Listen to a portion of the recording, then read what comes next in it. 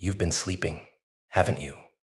Drifting through life, pretending everything's fine, hoping the problems will just disappear, ignoring the cracks, the warnings, the chaos swirling around you.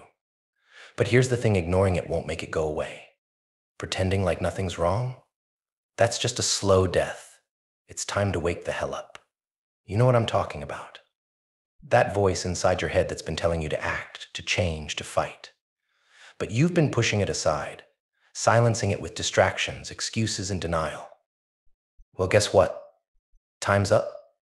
Life is knocking. And if you don't wake up now, it's going to bulldoze right over you. Stop ignoring the signs. Your problems aren't going to solve themselves. That toxic relationship, that dead-end job, that inner chaos, they're festering while you sit back and pretend it's all under control. It's not.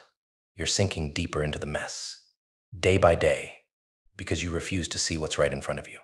But here's the brutal truth: you can't outrun reality forever. You can't just turn a blind eye and hope for the best. Life doesn't work like that. If you keep ignoring the hard truths, you'll wake up one day and realize it's too late. The damage will be done. The opportunity's gone.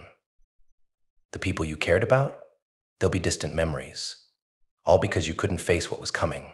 Now is the moment you decide to break that cycle, to stop pretending and start confronting. Yeah, it's going to be uncomfortable. Yeah, it's going to hurt. But guess what? That pain is what will drive you forward. That discomfort, it's your fuel. You've been sleeping long enough, dreaming that things will somehow get better on their own. But dreams don't change reality. Action does. It's time to wake up. Stop waiting for someone to save you. No one's coming.